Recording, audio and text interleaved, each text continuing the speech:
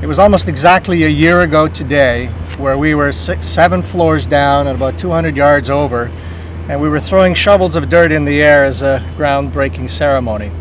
And in that year, we now have a 34,000 square foot medical training facility. We have a 350 stall parkade ready to be opened momentarily. We're standing on top of a 360,000 square foot of concrete and steel. And all that, think about it, all that in 1 year's time. It's an amazing undertaking. 12 months ago, nothing but dirt. Anyway, that's progress. This is the largest, by far, project of this type that Interior Health has ever done. It's a major undertaking in the Okanagan. And for this reason alone, I'm happy to be here today. Today really is a celebration.